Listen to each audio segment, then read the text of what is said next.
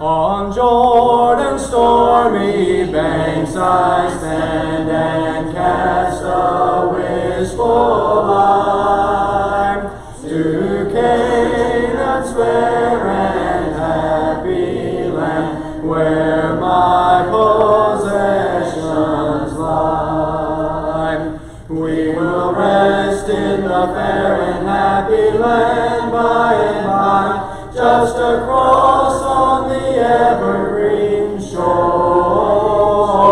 Sing the song of Moses and the Lamb by and by, and dwell with Jesus evermore.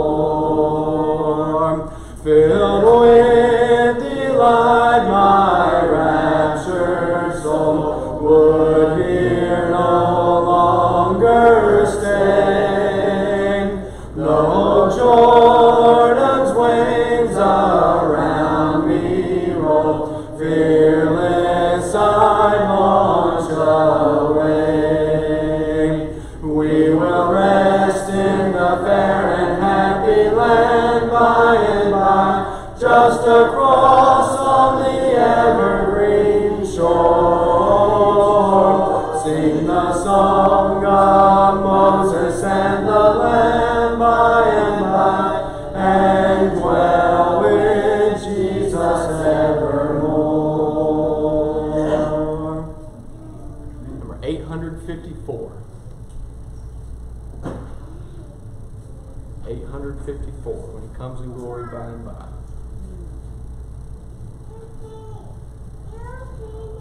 This book only has 1 and 2 verses, but I think it's both the first and the last. So after this song, we'll have our opening prayer.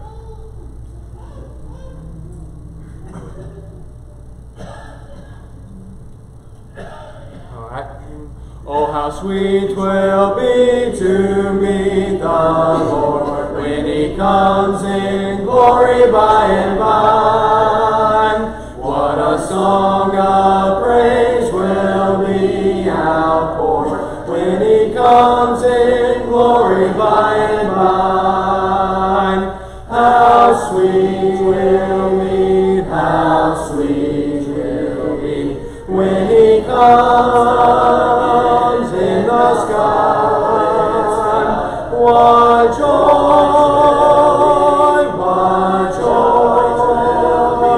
when he comes in glory by and by. I am longing for that happy day when he comes in glory by and by. For with him I hope to soar away when he comes in glory by and by. How sweet will be, how sweet will be when he comes in the sky. What joy,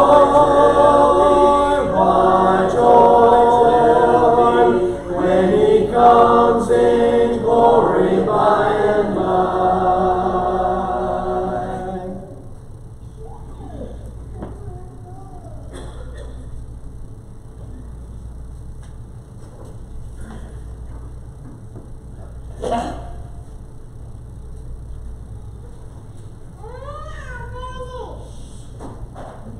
Let's pray.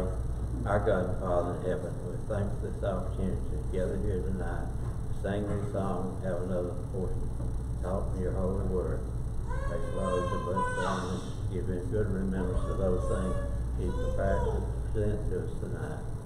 I ask you to bless the elders and speakers that guide this congregation, help them to be able to guide it and make it to grow. I ask you to bless those sick, those unable to be here. I ask you to bless those that lost loved ones coming, especially those in South Texas lost so many kids. Comfort them through this time of sorrow. I ask you to be with those in Ukraine that fight the war and if this war be over. Bless us this in Jesus' name. Amen. Amen.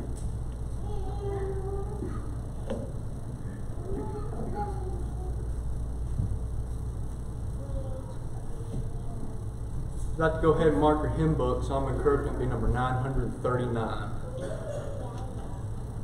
Oh, why not 939? And if you'd like to stand, we'll sing the first and last, number 895. I'll live in glory, first and last. Then our message will be delivered.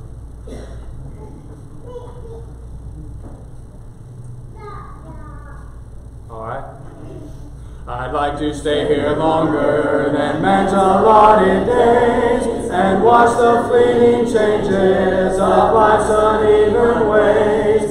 But if my Savior calls me to that sweet home on high, I'll live with Him forever in glory by and by. Oh yes, I'll live in glory by and by. I'll tell and sing love stories there on high, there with my dear Redeemer, no more to die. Oh yes, I'll live in glory by and by. The end I know is nearing, by faith I look away to yonder home supernal, the land of endless day. I'll cling to Him forever and look beyond the sky, and live with Him forever in glory by and by. Oh yes, I'll live in glory by and by. I'll tell and sing love stories there on high, there with my dear Redeemer, no more to die. Oh yes, I'll live in glory by and by. You see.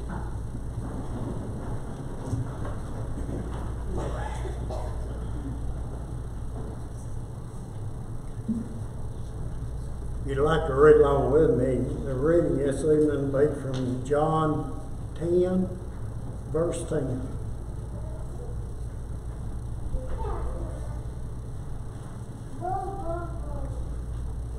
The thief does not come except to steal and kill and to destroy. I have come that they may have life, and they may have it more abundantly.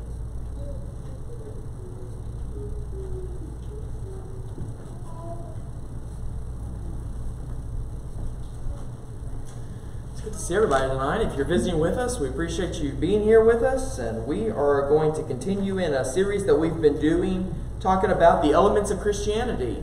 The four things that make up this world, fire, water, air, and earth. We've talked about three of those so far. We've talked about water, as we talked about last week, and sanctification.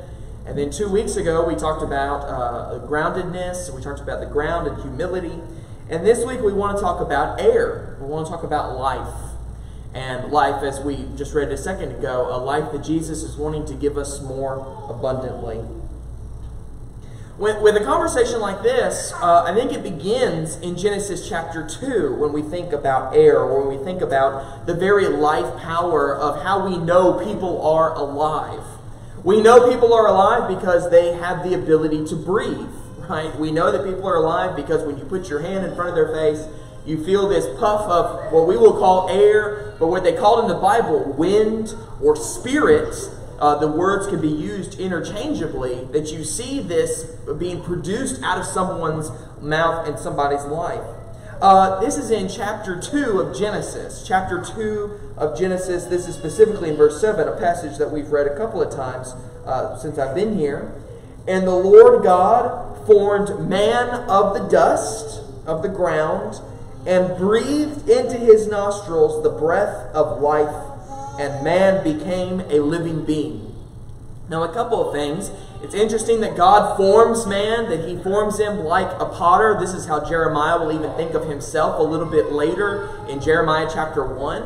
But here, He forms him like a potter forms clay, and then to give the potter the pottery life, he just takes him, and I almost think always that he takes him and he breathes into his nostrils. He literally is face to face and breathes into the man the very life of God, the very thing of who God is. That is what makes us who we are. God is a God of life.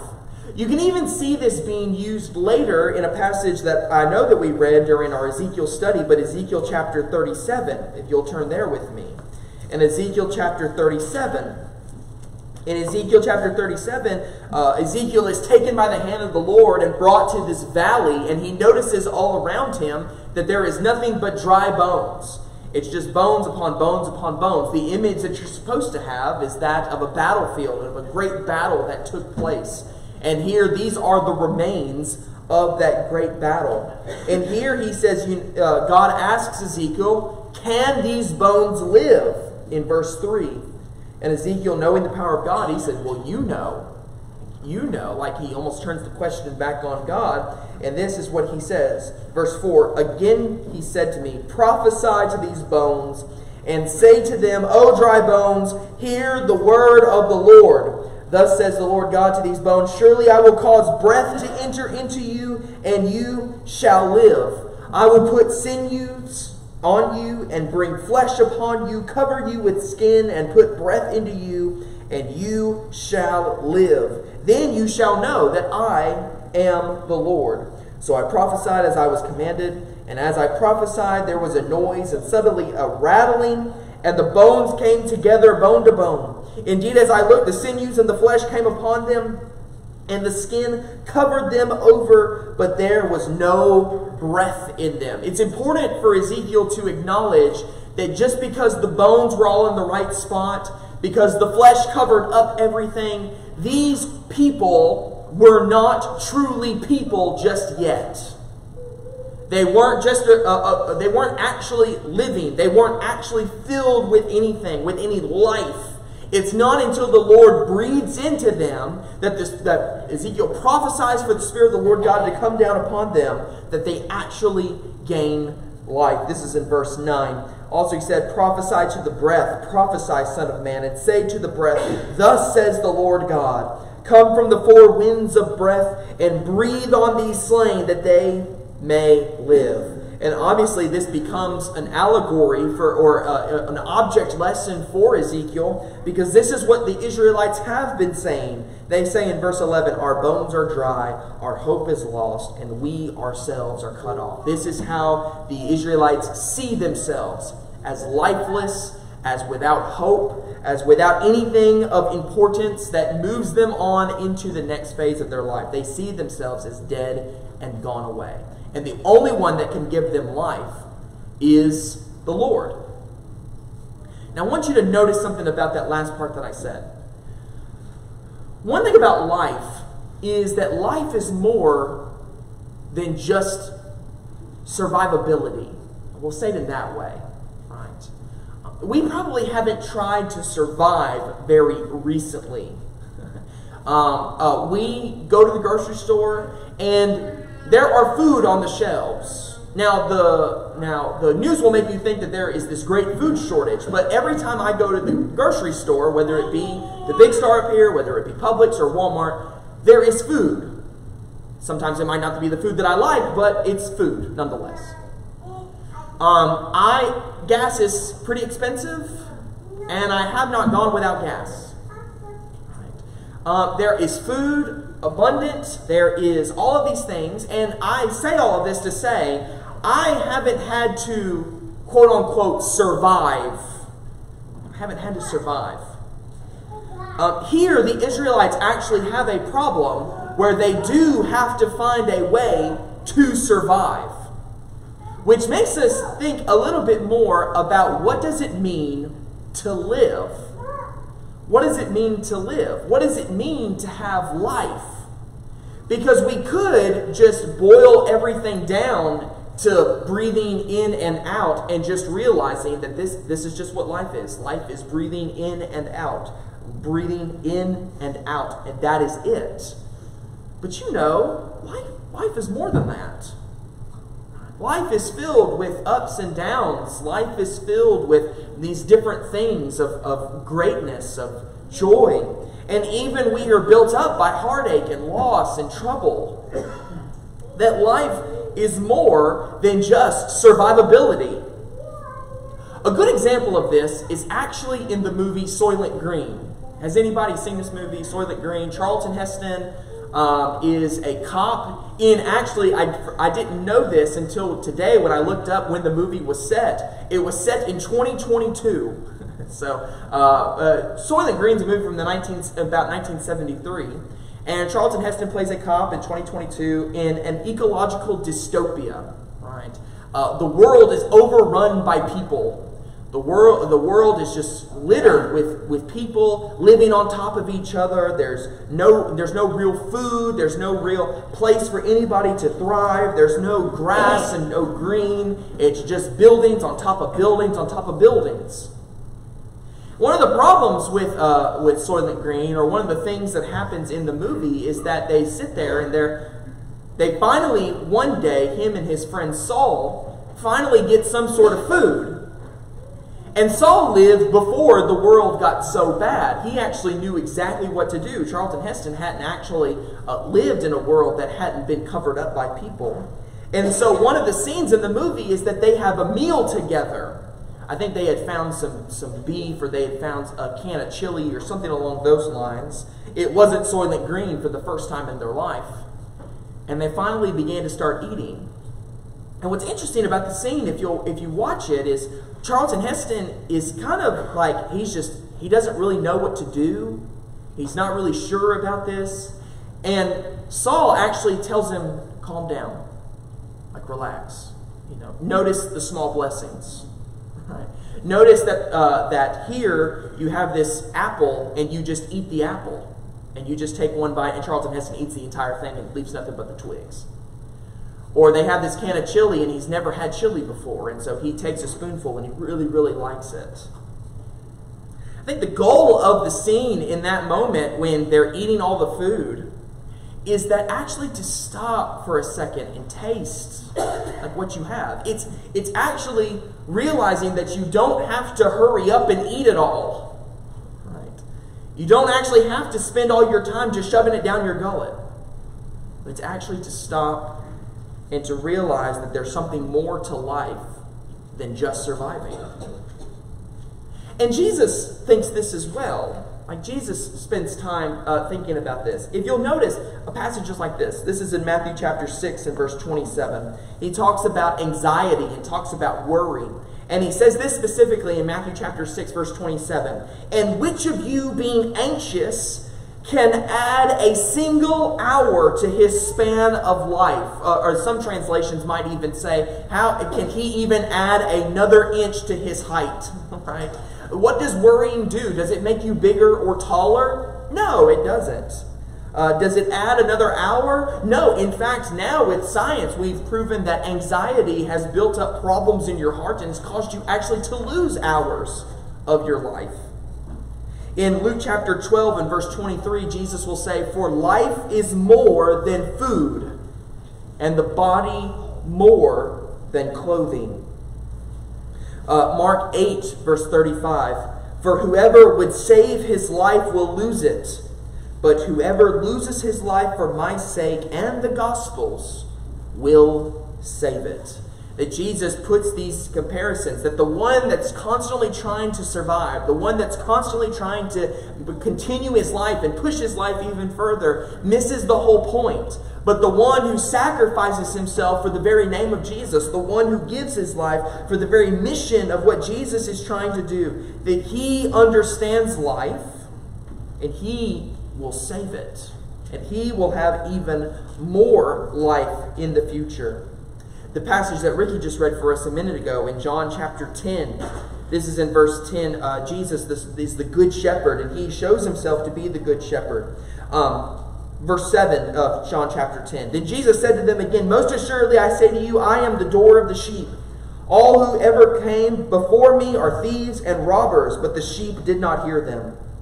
I am the door. If anyone enters by me, he will be saved, and will go in and out and find pasture.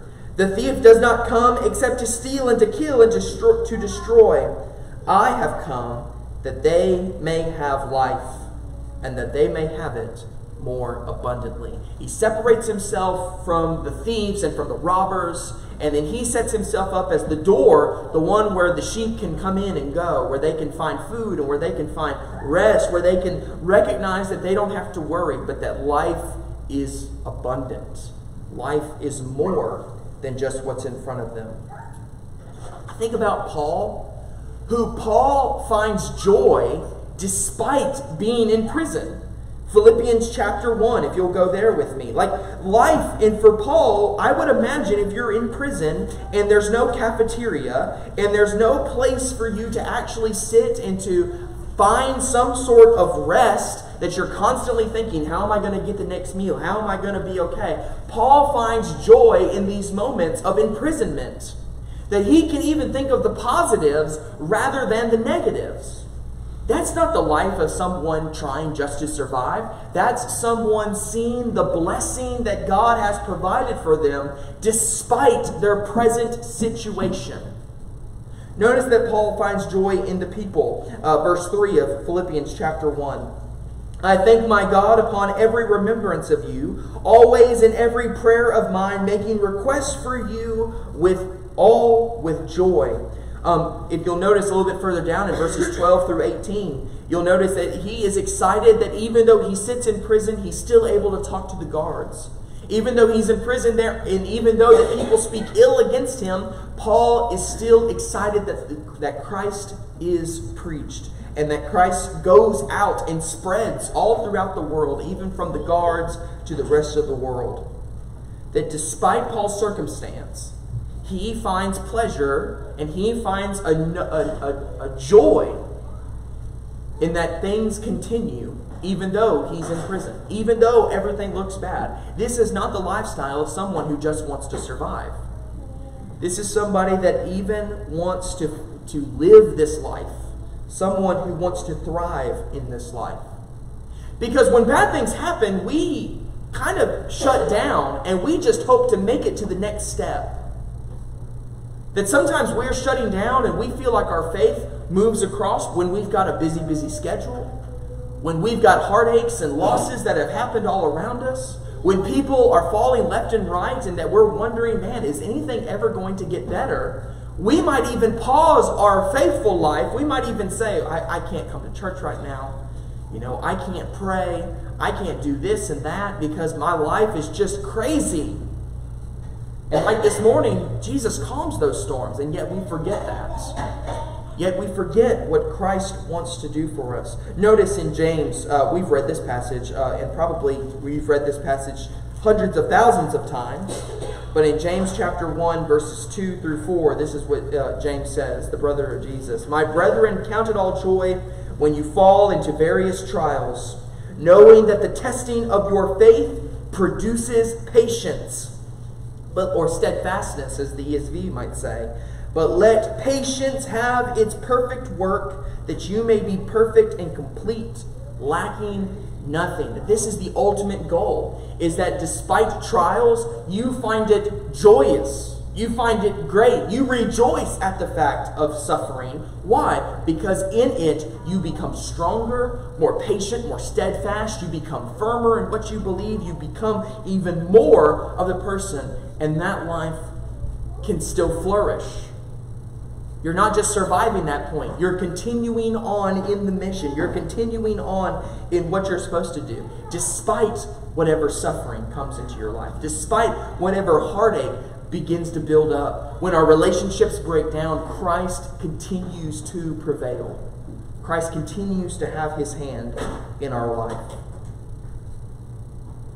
I think the application for a lesson like this is that life is not just about the step right after the next step.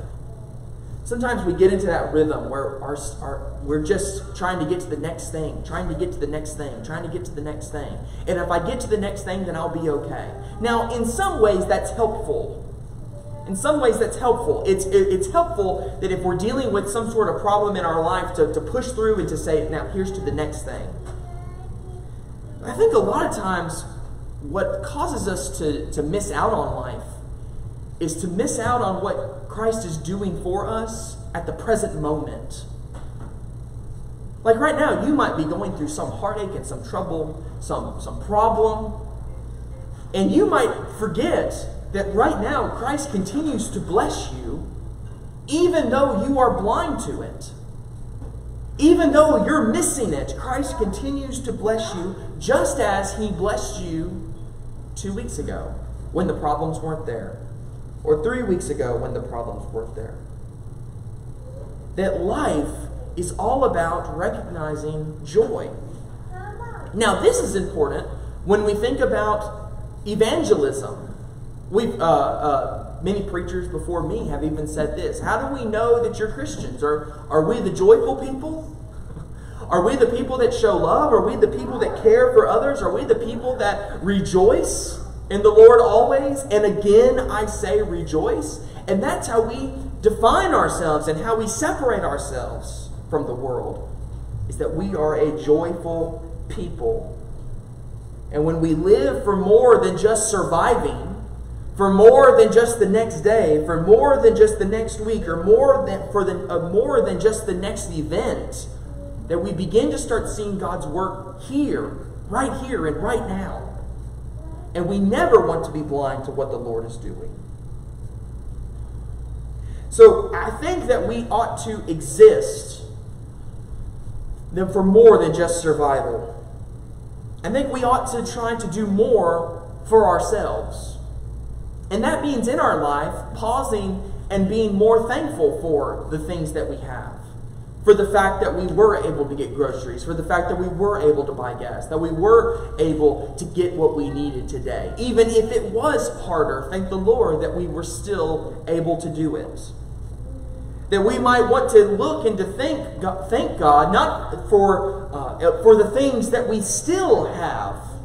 If there's a pain in our right arm, thank the Lord that our left arm still works. If we're still struggling with this broken relationship, thank the Lord for the relationships that I do have. And Lord, bless me and help me to mend that relationship that I'm having so much trouble with.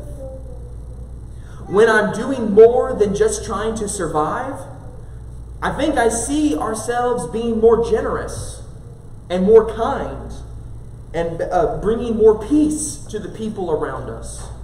When I'm not just thinking about myself, when I'm not inward, when I'm not looking to myself just about what helps me or makes me better or makes me even more, that I look to others and I think, man, how can I better their life? This is what brings Paul joy in Philippians chapter 1 and verse 27. This is the manner of life that you should have, in which you live in the same mind, that you're constantly desiring to do more for others. Not only just that, but I think that we ought to be faithful, that we can show this faithfulness to others and show what it means to be a Christian, what it means to be someone who has that abundant life that Jesus so richly wants to give us.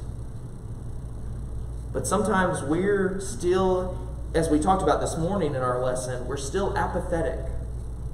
We might be apathetic towards others. We might be so self-focused on our own selves that we think about ourselves and we're always worried about ourselves and we're worried about how we're going to feel, that we never think about that the harvest is plentiful. And where are all of our laborers? Are we being apathetic and are we being negative to the things that are happening all around us? And I don't want us to do that. I'd like to close reading one scripture, and this is in 1 John. 1 John chapter 1.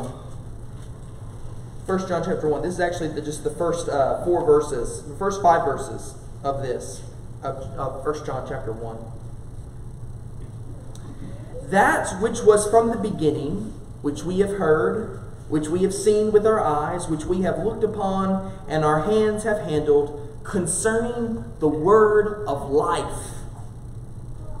The life was manifested, and we have seen, and bear witness, and declare to you that eternal life, which was with the Father, and was manifested to us, that which we have seen and heard, we declare to you, that you also may have fellowship with us. And truly our fellowship is with the Father and with His Son, Jesus Christ. And these things we write to you, that your joy may be full.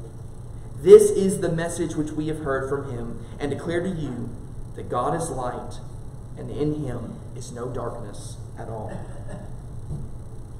This life, a life that's more than just survival, a life that's more than just worrying about the future or worrying and building up anxiety about what we will eat or what we will drink or what we will wear, that these things are actually leading us towards not a life at all.